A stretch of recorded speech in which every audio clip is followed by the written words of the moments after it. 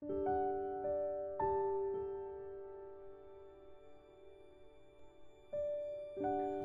we want our robot to interact with the environment, then our robot must be able to sense that environment.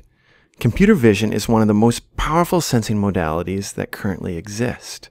And so in Lecture 15, we're going to pivot and start looking at computer vision. We're going to get an overview of that and then focus on how to do segmentation, that is, identify which are objects in the scene and which are background. Our reference will be Chapter 11 out of Robotic Dynamics and Control. But the basics idea is there's a real world that exists out here, and then we take that and we digitize that and load that into our computer, and then we try to make some calculations on that and figure where objects are and how we should reach them and interact with them.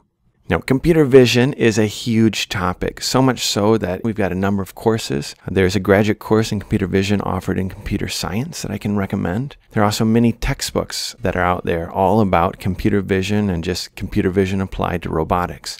One of which is written by a leading roboticist named Peter Cork. So here's a picture of Peter Cork and his tiny friend. And actually, of course not. His tiny friend is actually slightly larger than Peter Cork. But this illustrates an important idea in vision. We think that when we get an image, that we're getting a view of this 3D world. But we're not getting the 3D world. All we're getting is a projection of that 3D world down into 2D. And so there's always a loss of information whenever we take an image of what the real 3D world is. And that is something we have to work at. So in our class, we're going to focus on the things that we can solve with trigonometry. And so we're going to focus on camera calibration. How do we tell where coordinates are of the camera and objects? We want to see how real-world objects are turned into pixel coordinates onto our image plane. From that, we want to be able to determine where those real objects really are. In this, we have to calibrate our cameras. There's lots of ways to do calibration. And so there's some excellent ones. I'd recommend the ones with MATLAB. Yeah, they've got a nice tutorial there. We're going to use a simpler method because if you can understand the simpler method, then you'll have insight into what's going on when the other methods use some nonlinear optimization. So in practice, what you do for calibration, you use something called a checkerboard. They look something like this, and alternating white and black squares. And then you hold that checkerboard up in front of your camera and take a bunch of camera images. It detects all the intersections of all those black and white squares and uses that to do a bunch of math and then optimize where is your robot located, what is its focal length, what's its orientation. Why we care about this is because we want our robot to interact with things that are in the real world. And so this is a 2D barcode called an April tag. You print it on a piece of paper and put it on a rigid backing, and then you can see where it is. We use these on our underwater robots when we test them at NASA's Neutral Buoyancy Lab because we want to know where the robots are so that we can perform math on how well we are doing at localizing them. And so in the robot's point of view, we can take this information, which tells us not only the X, Y, Z location of this tag, but also its roll pitch yaw. So you can see this green is always put at the bottom of the tag. From these parameters, we can tell the orientation of that tag. And then we can build a 3D world where we know the 3D location and orientation of everything that's labeled with a tag. It's an easy way to cheat on this. If you look at Boston Dynamics videos, their first videos, they usually have a bunch of these tags all over the world because it's an easy way to automatically know where you are. And here's a video that Rema Ike from my lab built using these tags that these little Cosmo robots could find objects in the real world, deform them. Just by measuring the orientation of this deformation, they could tell what stage of the process they were in. And they could do teamwork even with a bunch of very simple robots.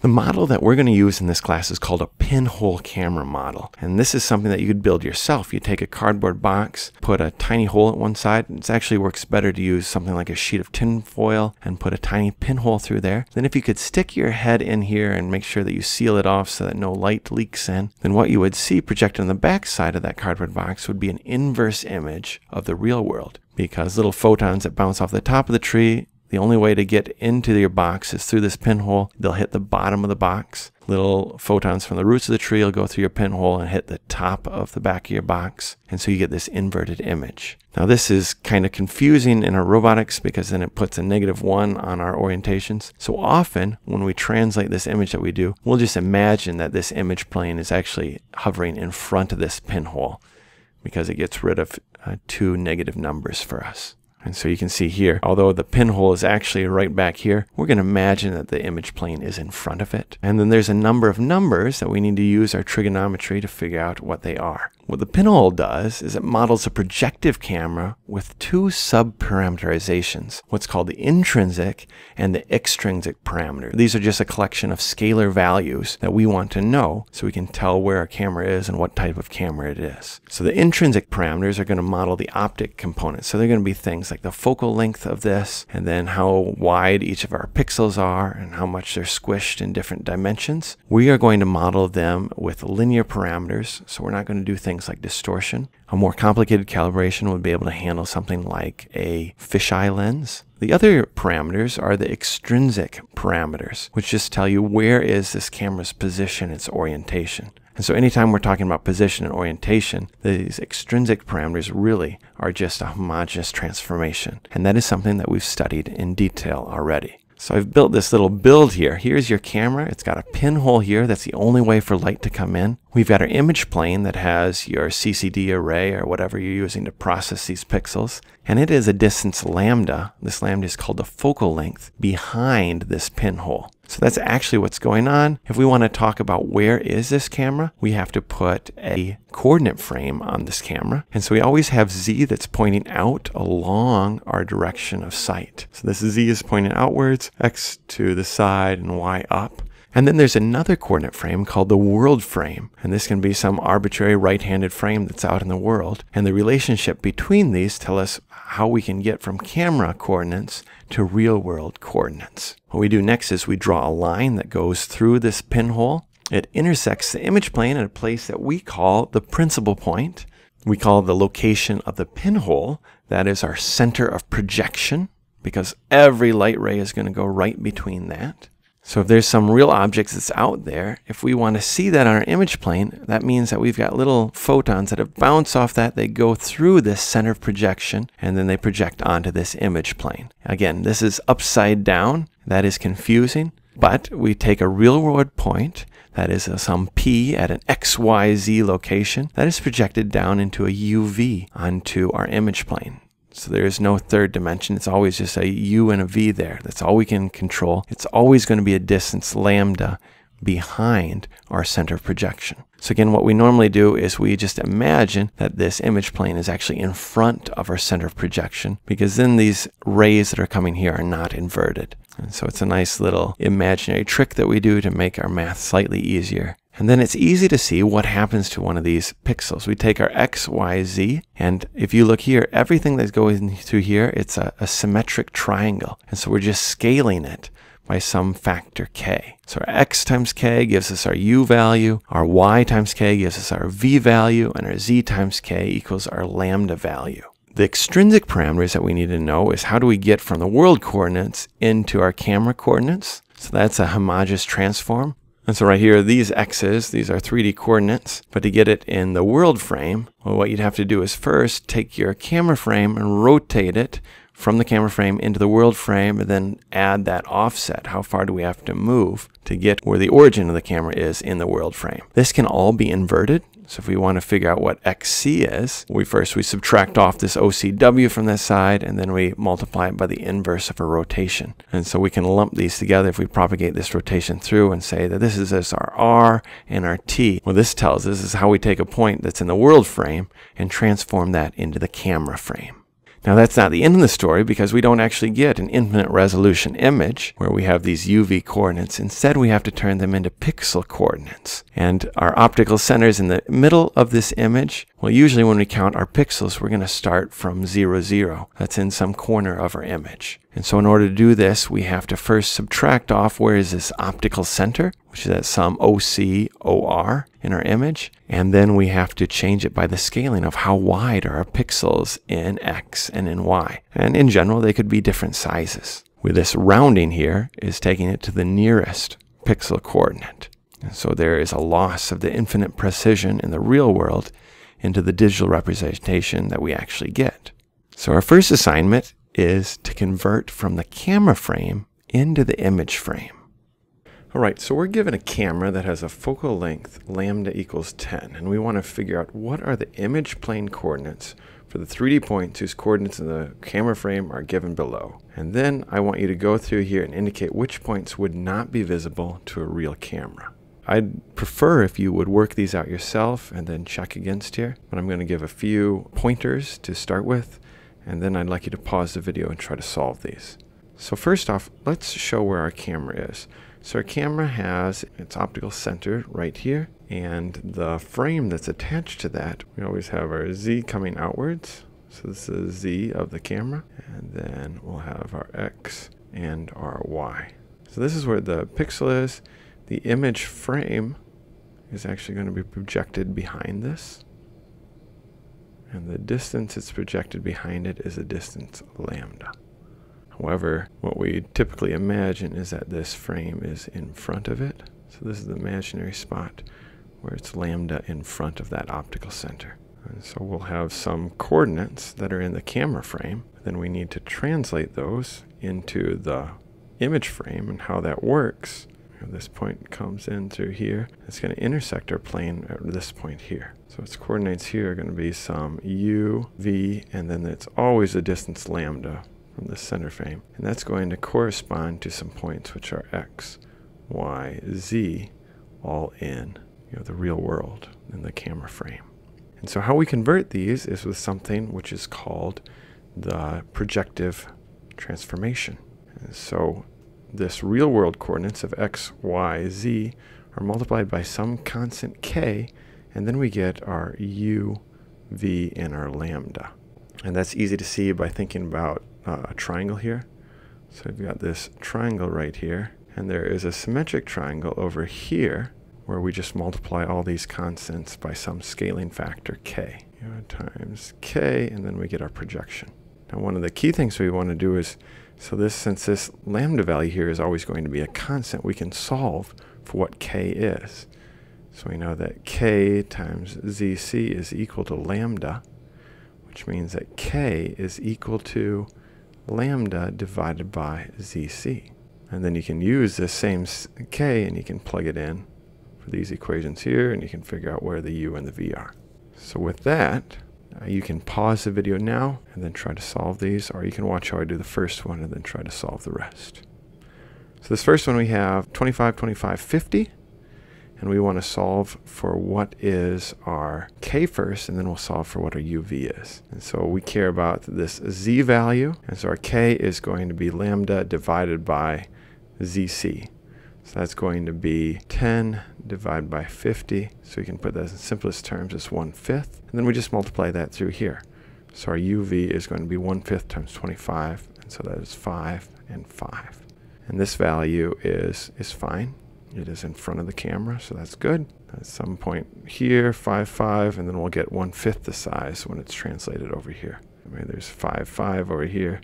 Comes down to, this is 25, 25, 50, and then it's transformed. It's always going to be at lambda equals 10, but the other things are going to be 5 and 5. So that's a projective transform, and the key thing is that everything is always turned in the same lambda value. Everything gets projected onto this frame. We lose everything onto there. So let's go ahead and let's do the next ones. So this is also 50, and so we have 10 divided by 50. We again get 1/5. This will be at -5, -5. This next one is at -50, so k is going to equal to 10 divided by -50.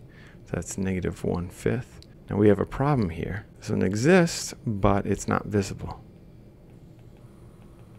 because this is a z value that's negative, so it's actually behind this frame. It's somewhere over here. And so your camera can't see something that's behind it if it is a pinhole camera. You have to have something like a bug-eyed camera. But anyways, if you did multiply that out, then you'd get -4, -1, but it's not visible. So let's do this next one, which is 25 is its k value, so it's closer than these other ones. So again, we take 10 divided by 25, and we'll get 2/5. 2/5, we can multiply that through, and we get 6 and 4. This next one, it says 0, 0, 50. Well, that's not going to be too bad. So 10 divided by 50 is equal to 1/5. And we multiply it, we still get 0, 0. Then our final one is at 100. Again, 10 divided by 100. Now we have 1/10. But it's going to be at 0, 0 still. So now we have a different problem. We have coordinates of points that are given with respect to the world frame. And they say, suppose the optical axis is parallel with the world x-axis, camera x-axis is parallel to the world y-axis, and the center of projection has coordinates 0, 0, 100. And so what I like to do for a problem like this is always draw it out first. So we've got our camera, which has got a ZC, XC, YC. And it says the optical axis is parallel with the world x-axis. We'll draw it in. Maybe I'll have to shift it out here. Optical axis is parallel with x world. And then the camera x-axis is parallel to the y world. To get a right-handed frame, that means that our z world is here. And it's saying that the center projection has coordinates 0 along x, 0 along y, and everything along 100. So actually, I'm going to have to take this thing here. I'm going to translate it underneath it because there's 100 units above it. So 100. And now if we want to translate and say, well, where is the XC and the YC? Well, the XC is going to be the same as the YC, Y world. The YC in the camera, well, that's going to be equal to the Z of the world, but then we have to subtract off this 100 that it is up. And then finally, this ZC that we have here, that's going to be the same thing as our X world. So that's our transformation that we have to apply. So first we take our world coordinates, we transform them into the camera matrix, then we figure out what our K is, and then we find out what our UV is. So I'll do the first one, and then you can do the rest. My X is going to be my Y value. My Y is going to be the Z minus 100, so minus 50. And then my Z is going to be whatever the X is, so that's 25. And then my K value is 10 divided by my Z value here, so that's 2/5. And then my UV, I multiply 2/5 times 25, I get 10, and then 2/5 times 50, so I get negative 10 times negative 20. So now I've done my first one. We'll switch my colors so we can see the next one. I'd like you to pause the video and see if you can solve the rest, and then you can just compare with my answers. Anyway, we've got negative 25, negative 25. So my X is going to be my Y value.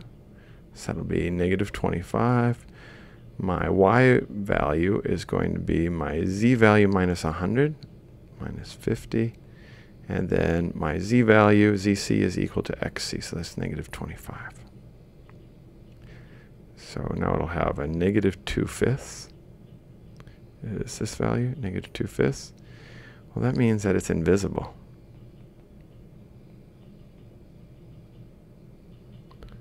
This point is actually behind my camera. I can still multiply that out of where it would be if I had an impossible camera. And I get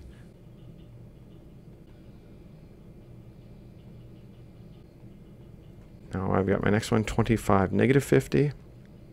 And so my X value is going to be my Y. So I get a 5. And then my Y value is Z world, minus 150. And then my Z value is my X world, so that's a 20. And so I have 10 divided by 20 is my K value. That's going to be 1/2.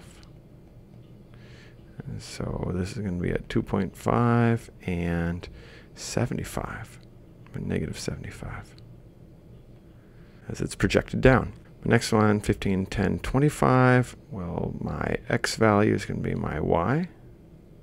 My Y value is going to be my Z value minus 100, so negative 75. my z value is the x value, so I get 15 there. And so I have 10 divided by 15 is equal to 2/3. Oh, it doesn't have a nice fraction. 20/3, negative 50. So we're okay there. The next value is at 0, 0, 50. XC is going to be my y world value, and my y is going to be my z world, so that's minus 50. My z value is my x world, so that's a 0. So since it's 0, this is saying that this point is right at my optical center. So either it's invisible or it's only thing. The only thing you can see because it's sitting right in there.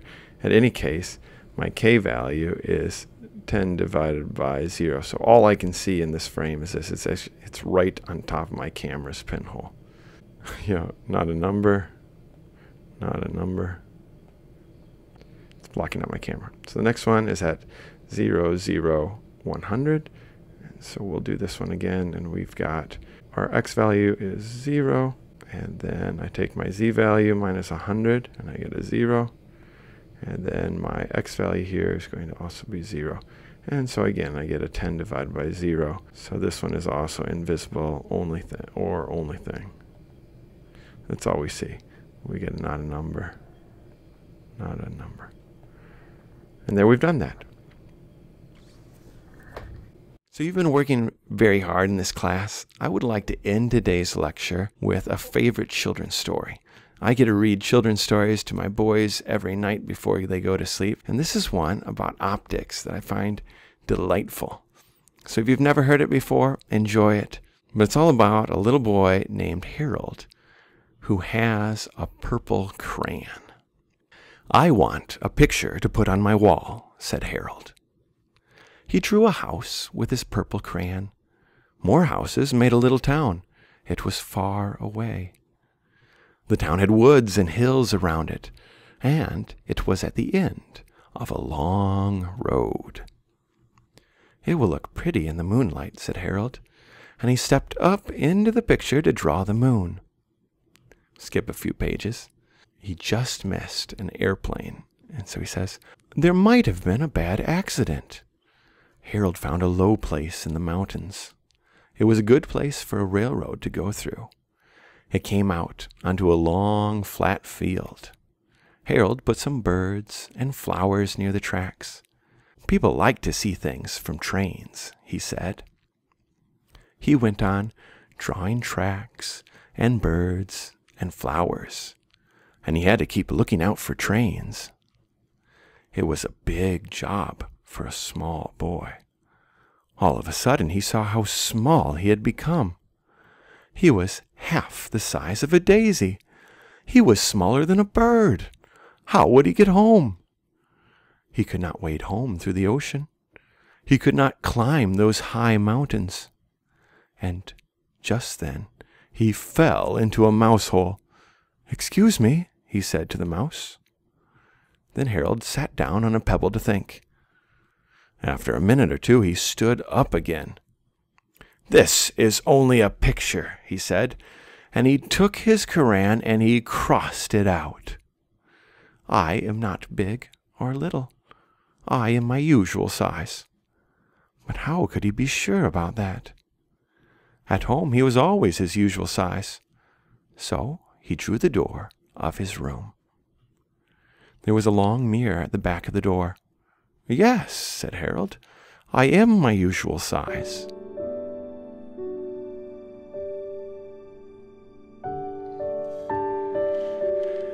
And so ends our lecture today. I hope you enjoyed digging into computer vision.